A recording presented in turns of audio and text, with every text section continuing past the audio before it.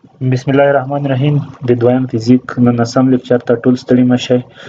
په دغه لیکچر کې به مونږ د ارشمیدس قانون په اړه بحث وکړو چې ارشمیدس قانون څه رقم دی او څه رقم عمل کوي. تاسو که هغه ته متوجه شوي وای په اوبو کې کوم جسم ته متوجه شوي وای چې تاسو کوشش کوئ چې په اوبو کې یو جسم ډوب کړئ، مثلا که دغه یو تشت وي او د اوبو نه ډک وي او تاسو یو بال تاسو کوشش کوئ چې دغه بال په اوبو کې ښکته ډوب کړئ،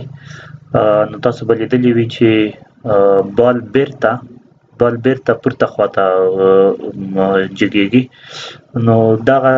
لاندې خوا نه چې کومې قوې عمل پې کوي د دغو په اړه مونږ باید بحث وکړو، او یا ولې بال پورته پاتې کیږي ښکته نه ځي، په دې باندې باید بحث وکړو. تر ټولو لومړی که مونږ وګورو چې کومې قوې په یو جسم باندې عمل کوي په اوبو کې، که دغه یو تشت وي او د یوې مایع نه ډک وي. زه کله اوبه یادوم خو تاسو مایع په عموم کې یادوئ. دغه ته یو جسم ځکه په دغې مایع کې کېږدم، دغه یو جسم دی، د دغې دغه کراس سیکشنل ایریا یا مساحت مقطع چې دی دغه که زه په A سره وښیم، په دې باندې کومې قوې عمل کوي. د پاس خوا نه خو چې کومه قوه عمل کوي په دغې نقطه باندې هغه د هغې ته که زه F1 قوه ووایم، F1 قوه هغه به مساوي وي که دلته فشار په دغې نقطې کې فشار که اوله نقطه وي دلته فشار که P1 وي نو دغه قوه به P1 ضرب دغه د مقطع مساحت شي، او د لاندې خوا نه چې کومه قوه عمل کوي د لاندې خوا نه که دغې نقطې کې زه فشار ته P2 ووایم نو دغه قوه به F2 قوه به مساوي وي د P2 ضرب A سره، ځکه کراس سیکشنل ایریا خو مساوي دی. د هغه خوا نه چې کوم قوې عمل کوي د ښي خوا نه په افقي ډول او د چپ خوا نه هغه خو یو بل سره مساوي دي، ځکه چې په هرې نقطې کې زه مثلا که دغه نقطه وګورم د دغې په مقابل کې دلته چې افقي لیول سره مساوي دی، دلته بله قوه موجوده ده، دا د یو بل سره کینسل کیږي، خو دغه F2 او F1 خو سره مساوي نه دي ځکه نه کینسل کیږي، ځکه چې هر څومره چې ژوروالي کې مونږ ځو قوه زیاتیږي، فشار زیاتیږي ورسره. نو د مایع د خوا نه چې کومې قوې عمل کوي هغه دغه قوې دي په دغه شکل کې. د P1 او P2 ترمنځ چې کوم هغه دی فرق دی هغه دی ځکه څومره چې په ژوروالي کې مونږ ځو هماغومره دغه فشار زیاتیږي، یعنې P2 خو چې دی معلومدار دی چې په ژوروالی زیات دی نو د P1 نه زیات دی. د دوی ترمنځ چې کوم هغه دی تفاوت دی د P1 او P2 ترمنځ هغه که د دغې مایع ډنسیټي رو وښیو یا کثافت یې رو وښیو او د دغه جسم دغه ارتفاع H وښیو، د دوی ترمنځ دغه هغه خو ثبوت کړی وه، فرق مو ثبوت کړی وه چې څومره دی رو جي H دی که نه، د دوی ترمنځ دغه تفاوت رو جي H دی. خو په جسم باندې چې کومه خالصه قوه عمل کوي، په جسم باندې چې کوم خالصه قوه یا F نت چې کوم دی هغه د F2 او F1 ترمنځ تفاوت دی، ځکه F2 خو زیاته دی او F1 کم دی، ځکه چې دلته په F1 چې کوم قوه کېږي ایجادېږي هغه د P1 فشار د وجې دی، هغه P1 فشار د P2 ته نظر کم دی، نو ځکه F2 قوه زیاته دی، نو د دوی ترمنځ چې کومه خالصه قوه دی هغه به د F2 منفي یا F1 تفاوت وي. که چېرته زه د F2 په ځای د دې قیمت ولیکم F نت به مساوي شي د F2 په ځای ولیکم چې P2 دغه دوه د P2 A منفي P1 A، د دوی ترمنځ که A مشترک ونیسم نو دا به مساوي شي د P2 منفي P1. او پی 2 منفي پی 1 که دغه قیمت وځه کم ځکه د دوی ترمنځ تفاوت دی نو ماته به اف نیټ لاسته راشي اف نیټ به مساوي شي رو جی ایچ ا ځکه ا د دغه نه راغله دغه قیمت شو او پی 2 منفي پی 1 په ځای مې رو جی ایچ ولیکل دغه ا ایچ چې دی په دغه مقطع کې ا ایچ چې دی ګوره دغه که ایچ ارتفاع شي او مقطع مساحت ا شي نو دغه مونږ ته حجم راکوي صحیح دی ا ایچ مونږ ته حجم راکوي د دې په ځای که زه حجم ولیکم دغه اف نیټ ته اف نیټ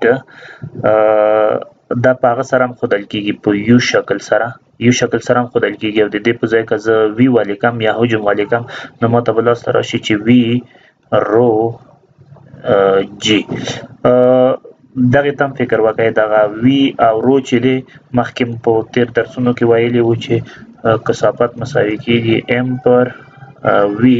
یا کتله پر حجم د دې ځای نه که ام پیدا کړو دا مساوي شي رو ضرب وي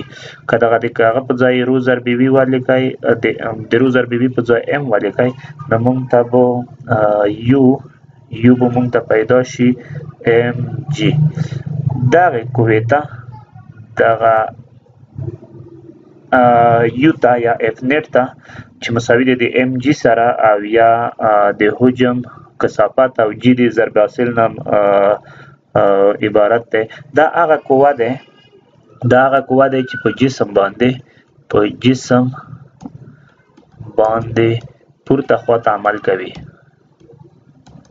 پورته خواته عمل کوي د مایع د طرفه او دغه قوې ته په انګلیسي کې بوینسي فورس یایي یا اپ ترسټ هم ورته یایي اپ ترسټ فورس نو دغه قوه موږ ته مهمه ده چې څه رقم ده په دغه فارمول کې وی چې ده دغه وی چې ده په دغه فارمول کې دغه دلته به چیرته ولیکم چې بلې صفحې کې بیا فارمول نه وي او لیکو یې د حجم چې دی دغه کوم حجم دی د جسم ډوب شوی حجم دی چې کومه برخه ډوبه شوې وي د جسم صحیح دی یعنې جسم کیدای شي ټول نه وي ډوب شوی نیم ډوب شوی وي یعنې د ډوب شوی برخې حجم دی د جسم او رو چې دی د مایع کثافت دی چې کومې مایع کې موږ کار کوو د مایع کثافت دی او ام چې دی ام د بېځایه شوې مایع کتله دی یعنی څومره جسم چې هغه شوی دی ډوب شوی دی هغې چې څومره مایع بېځایه کړې دی هغه کتله دی اوس راځو دې ته چې د جسم وزن په اوبو کې څه رقم دی یا په مایع کې څه رقم دی چې هغې ته اپرنټ ویټ یایي یا د جسم وزن په اوبو کې یا په هر مایع کې هغې ته اپرنټ ویټ یایي ښه یا هغه کوم حقیقي وزن چې په هغه کې دی مایع کې دی یا لیدونکی وزن په مایع کې چې کوم دی هغه تاسو متوجه شئ که چېرته په ازادې هوا کې دغه یو لاس فرض کړئ او په لاس کې مونږ یو جسم نیولی وي دغه مونږ ته دغه جسم خو هر څومره کتله چې لري د هغې د وجې نه به یو وزن لري ډبلیو مونږ ته یوه قوه په کار دی د همدغه وزن په اندازه قوه دا که په هوا کې وي که نه یعنې په اوبو کې نه دی په هوا کې وي اول حالت زه ورته ووایم همدغومره قوه په کار دی یعنی موږ ته په هوا کې اف مساوي کېږي ډبلیو عمره قوه په کار دی چې جسم په هوا کې په خپل لاس کې ونیسو خو که چېرته په مایع کې یو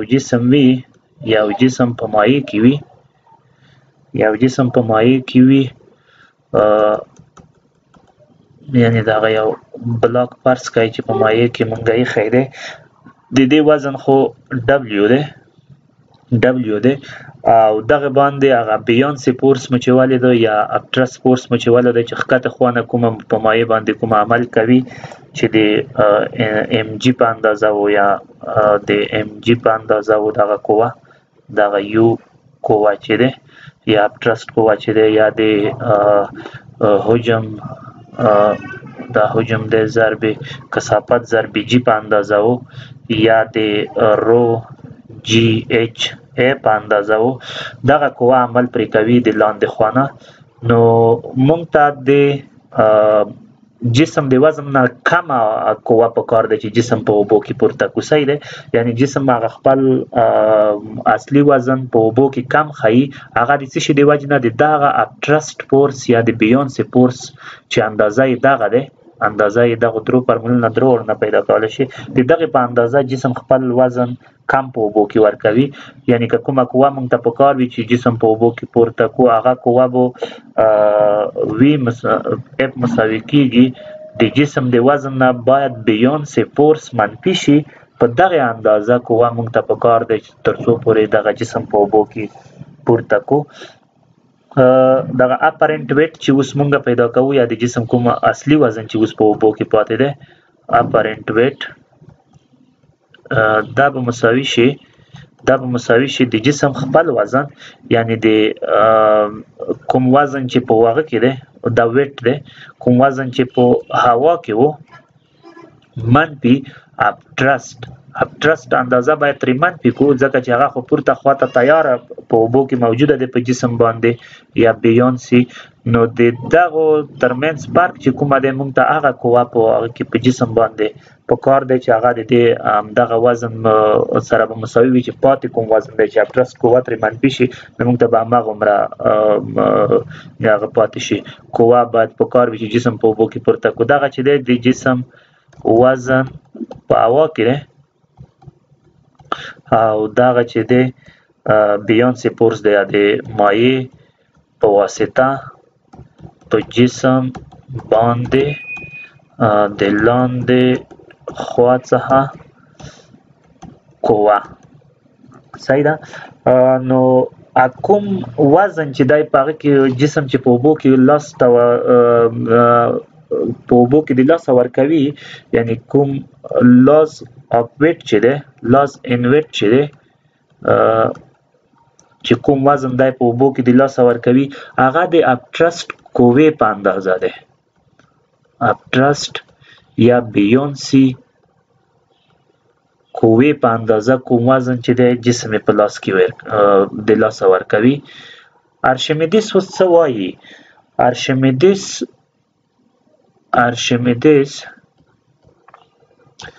ارشمیدس قانون وایي د ارشمیدس قانون وایي چې کله چې په یو جسم چې یا پوره په هغه کې ډوب وي کله کوم جسم یا پوره یا نیم په هغه کې ډوب وي په مایع کې ډوب وي یوه قوه دی وایي چې یوه قوه چې ابټرست قوه دی د مایع لخوا په جسم باندې واردېږي او دغه قوه پورته خواته عمل کوي یعنی جهت یې پورته دی او اندازه یې د بېځایه شوې مایع له وزن څخه عبارت دی یعنی څومره چې د دغه ډوب شوي جسم په واسطه کومه مایع بېځایه کیږي هغه مایع به همدغه د جسم د ډوب شوې برخې په اندازه وي دی وایي چې دغه قوه چې دی دا د دغې مایع چې دغه بېځایه شوې دی یعنی که دغه توپ وښیو او د دې په واسطه دومره حجم بېځایه شي نو هغه حجم مایع دغه حجم مایع دی دی وایي چې دغه قوه چې دغه بیونسي فورس دی دا د دغې مایع د حجم په اندازه دی یعنی که چېرته دغې مایع ته د بېځایه شوې مایع کتله زه په ام فلویډ وښیم او جی وښیم نو که چېرته دا کتله جی سره ضرب کې دغه به د دغې بېځایه شوې مایع وزن وي ځکه ابټرست قوه مې لیدلې وه ابټرست قوه مونږه د هغه په ځای د کتلې په ځای زه دغه د کتلې په ځای هغه وښیم د ډوب شوې برخې حجم وښیم هغې ته زه وي اس وایم یعنی د سالډ برخې د سالډ جسم کوم حجم چې دی هغه ضرب رو اف ضرب جی نو زه کولی شم د هغه دپاره د ابټرست قوې دپاره دغه فارمول که استفاده کړم چې په تیر صفحه کې مو ماغو ولیدو. نو د پدې کې هغه چې دی وی اس د ډوب شوی برخې حجم دی، ډوب شوی برخې حجم دی، او رو اف چې دی د مایع کثافت دی، د مایع کثافت دی. په هغه کې دغلته صرف د ام په ځای مو صرف دغه وی اس رو اف ولیکل، یعنی ام خو کتله دی، د ام کتله د حجم او د کثافت ضرب حاصل دی کنه. صرف مو په دغه فارمول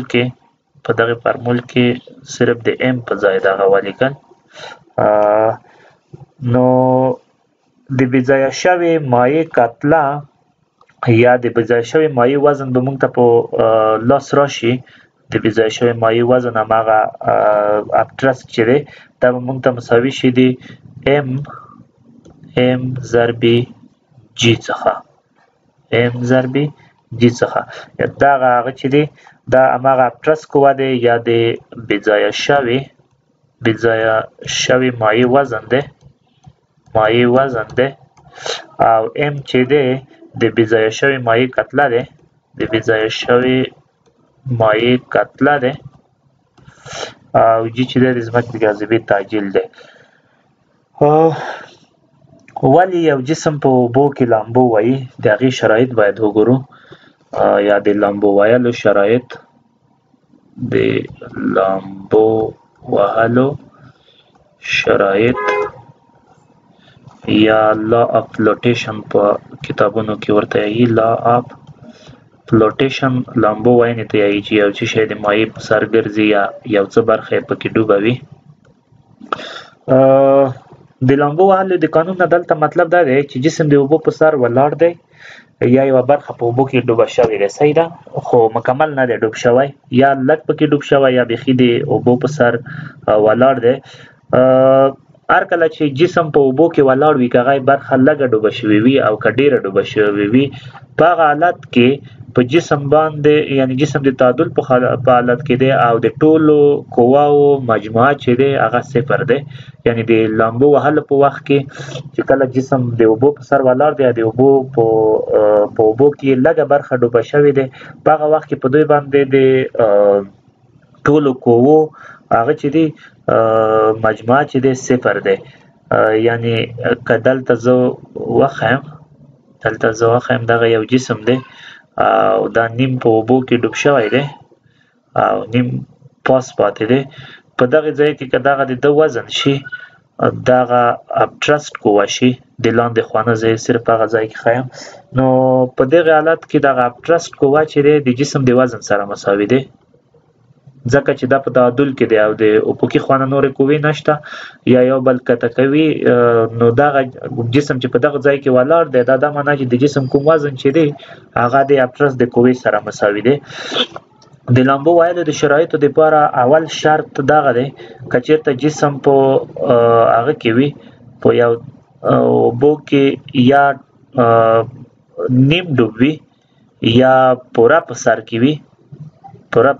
وي یا نیم ډوب وي، دا په هغه حالت کې رامنځته کېږي. دا خو په د مکتب په کتابونو کې هم لوستلی وي چې کله د جسم کثافت یا د اس چې دی د سالډ یا زه چې کوم جسم ښیم د هغې نمایندګي کوي، دغه کثافت چې دی د مایع د کثافت نه کوچنی وي، صحیح ده. په دغه حالت کې جسم پوره په اوبو کې نه ډوبېږي یا په مایع کې نه ډوبېږي، یا به په سر پاتې کېږي یا به په یو څه برخه ډوبه شوې وي. دویم حالت دغه دی چې که چېرته جسم په اوبو کې ټول ډوب شي، یعنی دغه جسم په مایع کې ټول ډوب شي، په دغه حالت کې دغه د جسم کثافت چې دی یا د سالډ جسم کوم کثافت چې دی دا د مایع د کثافت نه زیات دی. او په دریم حالت کې که چېرته جسم په داسې حالت کې وي چې بیخي هغه د مایع د سطحې سره ولګېږي، یعنی دغه پورې وي او نور جسم ډوب شوی وي خو دغه پاسه سطح یې دلته وي، نو په دغه حالت کې د جسم کثافت چې دی یا د سالډ جسم کوم کثافت چې دی هغه د مایع د کثافت سره مساوي دی. دغه حالت ته چې دغه جسم میلاد سطح سره برابر وي دغه حالت ته لیمیټینګ فلوټینګ یایي ښه لیمیټینګ فلوټینګ. تاسې راځئ چې دغه کوم اولنی حالت دی چې دغه مهم دی ډېر دغه وګورو چې څه رقم قوې ورباندې عمل کوي او څه رقم یې لږ څېړلی شو چې اسانه یې کړو. دغه اولنی شرط چې دی اولنی شرط په کوم حالت کې چې د جسم هغه کثافت د مایع د کثافت نه کم وي دغه حالت یو څه وڅېړو. ځکه وګورم دلته یو تشت کې مایع اچول شوی دی او په دې کې یو جسم ډوب شوی دی نیم ډوب شوی او نیم پاتې دی یعنی دغه شرط دی که نه چې د مایع د جسم کثافت چې دی د مایع د کثافت نه کم دی او د جسم ټول هغه چې دی د جسم ټول حجم که زه وښیم چې اندازې ورکم دغه د مقطع مساحت یې وښیم ای به ورته وایم خو وروسته به ورته وایم دا د جسم ارتفاع دی د ټول جسم ارتفاع صحیح ده ایچ اس یعنی د سالډ جسم چې کومه ارتفاع دی او د دې حجم چې دی وی اس که ورته وایم د دغه جسم حجم او د دې کثافت ته که رو اس ووایم دغه هغه دی جسم دی صحیح دی. او په دې حالت کې که جسم چې څومره ډوب شوی دی په مایع کې هغې ډوبېدنې ته یا هغې برخې چې کومه برخې ډوبې شوې ده هغې ته زه ایچ فلویډ یایم یعنې چې په مایع کې کومه برخه ډوبه شوې دی او کوم حجم چې ډوب شوی دی هغې حجم ته زه وی اف وایم یعنې د په مایع کې چې کوم حجم ډوب شوی دی هغه یا د مایع په واسطه بېځایه شوی حجم چې دغه حجم دی صحیح ده. که دغومره مایع هم بېځایه کړي هماغې مایع حجم که پیدا کړو همدغومره لکه د جسم حجم چې دی همدغه حجم به وي. د اف نټ که زه پیدا کړم په دغې باندې ومې وي چې د لامبو وهلو په وخت کې په تعادل کې دی نټ به صفر وي نو دلته د ښکته خواته د جسم هغه دی وزن دی هغه به شي نو دا به مساوي شي ښکته خواته چې کوم عمل کوي هغه به د جسم وزن شي یعنی ویټ اف باډي یا دغه جسم چې کوم وزن دی او پورته خواته چې کومه قوه عمل کوي هغه د ابټرسټ قوه دی ښکته خواته W دی او پورته خواته U دی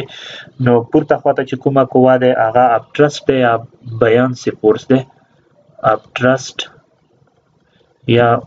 بیانسي فورس دغه دوه باید په خپل منځ کې سره مساوي وي. وزن خو زه ساده پیدا کولی شم چې ام جی او ابټرسټ قوې په ځای مې مخکې فارمول پیدا کړو په تېرې صفحې کې چې هغه د بېځایه شوي مایع حجم او د مایع کثافت ضرب جی د دې په ځای دغه لیکلی شم د ام جی په ځای که ولیکم د ام په ځای که زه ولیکم چې حجم د جسم او کثافت د جسم ضرب جی د دې په ځای مې صرف دغه ولیکل ځکه چې رو مساوي کېږي ام پر وي هغې د فارمول نه او د دې په ځای زه ولیکم چې وي اف خو دغه خپل لیکم د دې په ځای چې نه لیکم وي اف لیکم ضرب رو اف ضرب جی په دواړو کې مشترکه دی دا به ترې ایسته کم نو ما ته به فارمول لاسته راشي وي اس ضرب رو اس دا مساوي کېږي وي اف ضرب رو اف. نو په لامبو وهلو په وخت کې یو شرط دغه دی چې دغه معادله باید صدق وکړي یعنی د جسم حجم ضرب د جسم کثافت دا مساوي شي باید د بېځایه شوي مایع د حجم او ضرب بېځایه شوي مایع د کثافت څخه یا د همغې مایع د کثافت څخه نو دغه شرط باید صدق وکړي. که چېرته زه دغه د حجم په ځای د حجم په ځای ساده ولیکم چې صرف لږ ساده کم هغه په ځای A ضرب HS ولیکم ځکه د مقطع مساحت ضرب ارتفاع بیا هغه دی حجم دی او رو اس خپل ولیکم او د حجم په ځای د مایع د بځای شوی حجم په ځای ولیکم چې A ضرب HF او کثافت خپل ولیکم دغه بځای شوی ارتفاع دی د بځای شوی مایع ارتفاع دی د مقطع مساحت بیا هغه بځای شوی مایع حجم سره مساوي کیږي د دغه ځای نه که A ایسته کم نو موږ ته دغه فارموله لاسته راشي HS رو S دا مساوي کیږي د HF رو F سره نو دغه دویم شرط دی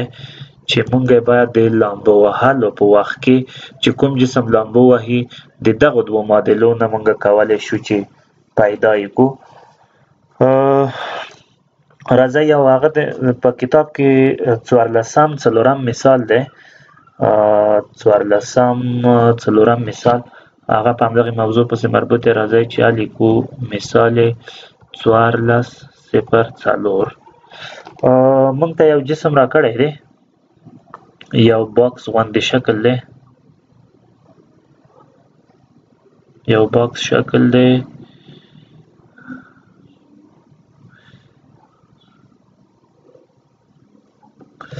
دغه په یوې مایع کې ښودل شوی دی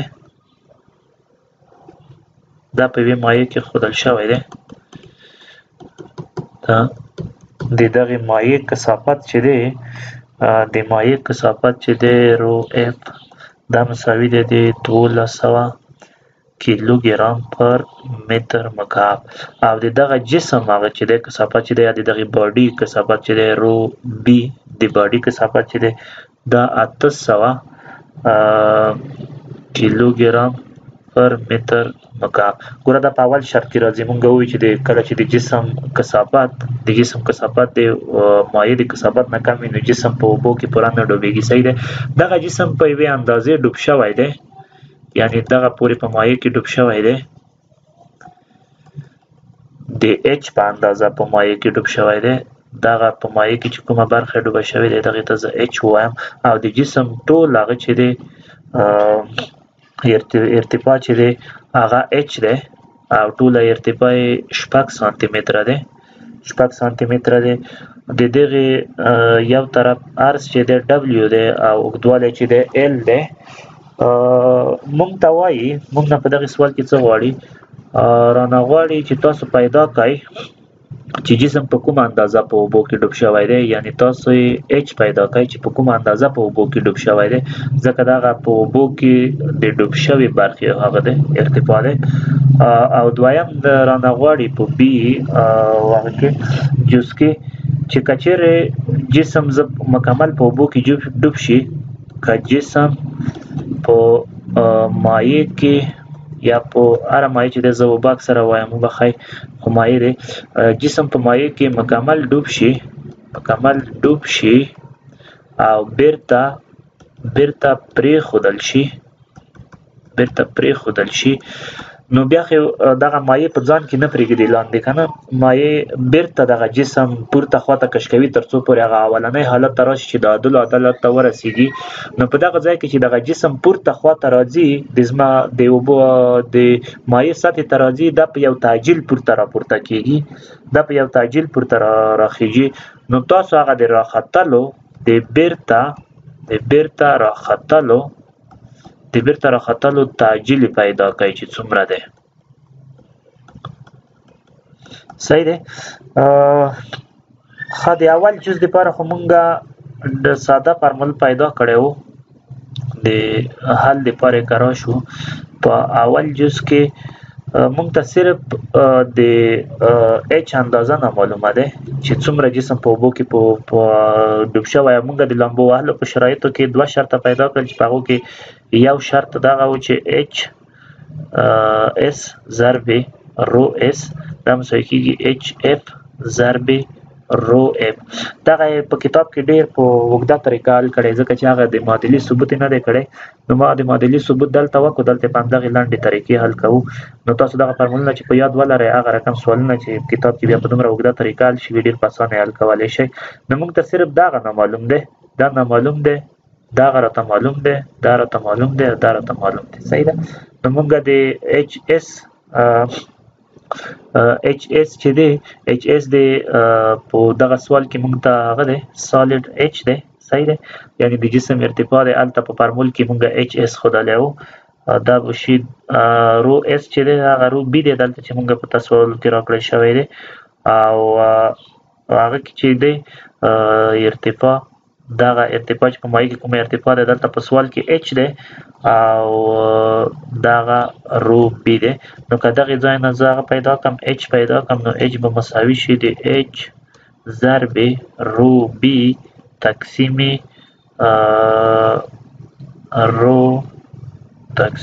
رو باډي. وبخئ دغه رو اف دی، دا رو اف دی په دغه ځای کې رو بي دغه رو اف دی، دا رو اف دی. دغه ځای کې څه شی شو؟ ها دغه اچ اس شو، اچ اس رو اس اچ اف رو اف دا خو صحیح دی. اچ اس په ځای اچ شو او د رو اس په ځای رو بي شو. صحیح دی. د اچ اف په ځای اچ شو او د رو اف په ځای رو بي شو. صحیح ده. نو موږ ته اچ چې پیدا شي دا به د مایع دا به رو اف شي، دا به رو اف شي، وبخئ دا به رو بي شي. نو موږ که دلته قیمتونه وضع کړو، د جسم کثافت چې دی 800 دی، 800 کیلوګرام پر متر مکعب ضرب 6 سانتي تقسیم 1200 کیلوګرام پر متر مکعب. متر مکعب باندې متر مکعب سره کټ شي، 2 صفرونه سره 2 واره شپږ، 1 واره شپږ، دا به شي 1، دا به شي 4، دلته سانتي متر پاتې دی. نو اچ به موږ ته لاسته راشي، اچ به موږ ته راشي 4 سانتي متر. په اندازه به جسم په اوبو کې ډوب شوی وي. په دویم حالت ته که راشو، تاسو فکر وکړئ کله چې بلاک په اوبو کې تاسو پوره ډوب کړئ او بیرته یې پرېږدئ، هغې خوا نه بیونسي فورس په دغې باندې عمل کوي، ځکه چې په ژوروالي کې بیا بیونسي فورس کېږي، زیاتېږي. نو موږ د نیوټن د دویم قانون د وجې د اثره لیکلی شو چې اف مساوي کېږي ام ضرب بي، ځکه چې هغه نخوا نه چې جسم پرېښودلی شي، جسم په یو تعجیل باندې د خپلې کتلې د وجې نه په یو تعجیل باندې پورته خوا ته عمل کوي. نو د دغې د معادلې نه موږ کولی شو چې استفاده وکړو او پیدا یې کړو. او په دغه ځای کې دغه اف چې دی هماغه دی اف نټ دی یا د کومې قوې چې په دغه جسم باندې عمل کوي د هغوی تفاوت دی. په جسم باندې خالصه قوه چې ده د بیونسي فورس او د ګراویټیشنل قوې د فرق نه باید پیدا شي، ځکه په هغه حالت کې چې موږ جسم په هغه کې ډوب کو، په اوبو کې ډوب کو، دلته خو یو ګراویټیشنل فورس دی چې په دې باندې عمل کوي. صحیح دی. او یو بیونسي فورس دی چې په دغه باندې عمل کوي. نو د دغو هغه اف مساوي کېږي ام ضرب اچ چې موږ پیدا کوو، هغه ته چې کومه قوه په دغه جسم باندې واردېږي هغه به د دغو قوو د فرق نه لاسته راځي، ځکه خالصه قوه چې کومه ده نو هغه باید وي. نو موږ د هغه قوې ته د ګریویټیشنل قوې ته چې کوم دی که اف جی زه وایم او بیونسي فورس ته اپټرسټ یا اف بی وایم، نو دغلته به فرق به مساوي شي اف بی منفي اف جی، دا مساوي شي د ام ای سره د اپټرسټ قوې په واسطه یا د بیونسي فورس په خو موږ مخکې پیدا کړو چې هغه و بیونسي فورس یا د اپټرسټ فورس دغه مساوي و د وی اس ضرب رو اف ضرب جی سره، او هغه قوه چې د ګریویټیشنل فورس چې دی هغه خو ام جی دی او د ام په ځای که بیا وی اس رو اس ولیکم د حجم او د کثافت د غنه د رابطې نه نو ماته به دغه عمومي معادله به سره کوم شکل ونیسي دغه د اف بی منفي اف جی او په دغه ځای کې بیا ګوره د دغه حجم په ځای هم که زه دغه د جسم ال دبلیو ایچ وضع کم او دلته هم د جسم په ځای ال دبلیو ایچ وضع کم نو ماته به دغه قوې مساوي شي زه به دغه د اف بی په ځای به ولیکم د دغه اف بی په ځای دغه رابطې دواړه پکې واچوئ ځای په ځای کوي نو ماته به دغه قوه مساوي شي ال دبلیو ایچ دا مې د حجم په ځای ولیکلو صحیح ده او دا به ضرب رو اف دغه شو ضرب جی منفي ال دبلیو ایچ ضرب دغه مې ګوره د دغه وی اس په ځای ولیکلو ال دبلیو ایچ ضرب رو بی ضرب جی دغه وبخښئ دغه سالډ یا دلته چې زه په سالډ ښیم دغه کثافت دغه اس او بی کې هغه نشي هلته یا سالډ یا باډي دا دواړه یوه خبره ده نو کله په سوال کې بي لیکلی ځکه مې دلته بي ولیکلو که هغه کې سالډ دی یا نو که زه اس لیکم که بي لیکم دواړه یوه خبره ده دا به مساوي شي دی دې خواته که زه ولیکم د ام په ځای زه حجم ضرب کثافت ولیکم د کتلې په ځای نو رو پی یا د باډي کثافت ضرب حجم په ځای ولیکم چې ال دبلیو ایچ ضرب ا د ال دبلیو ایچ په ټولو کې مشترک دی دغه به ترې لیسته کم ال دبلیو ایچ دغه د ټولو نه ایسته کم نو ماته به فارمول په لاس راشي دغه رو بی دې خواته لیکم رو بی دا به مساوي شي رو بی ضرب ا ورسره ده ضرب ا دا به مساوي شي د رو اف دغه ضرب جی په دې کې پاتې شوی په دبلې کې رو بی ضرب جی دغه پاتې شوی و که زه ا پیدا کم د دغې نه ا پیدا کم نو په څه شي به تقسیم کم په رو بی باید تقسیم کم نو ا به مساوي شي د رو اف ضرب جی تقسیم رو بی منفي رو بی ضرب جی تقسیم رو بی به د رو بی سره کټ شي او په دغه کې که جی تاسو مشترک ونیسئ جی مشترک پې ونیسئ نو په دې کې به رو اف پر رو بی پاتې شي رو اف پر رو بی منفي یو او کدی کې اوس قیمتونه وضع کوي ا مساوي کیږي جی د 9.8 متر پر سکند مربع او رو اف په ځای که زه ولیکم چې 1200 او د رو بی په ځای ولیکم چې 800 منفي یو دغه که سره خلاص کړئ تاسو ته به د ا قیمت راشي 4.9 متر پر سکند مربع نو که دغه جسم تاسو په دغه مایع کې پوره ډوب کړئ او بیا پرېږدئ دا به د 4.5 متر پر سکند مربع په تعجیل باندې پورته خواته راشي نو ارشمیدس قانون همدومره و پر روان درس کې به تر اوسه پورې مو چې کوم درس ویلو دغه د سیالاتو د سټاټیک برخه وه یعنې چې جسم چې مایعات په حرکت کې نه وي پر روان کوم هغه چې دي درسونه چې دي هغه د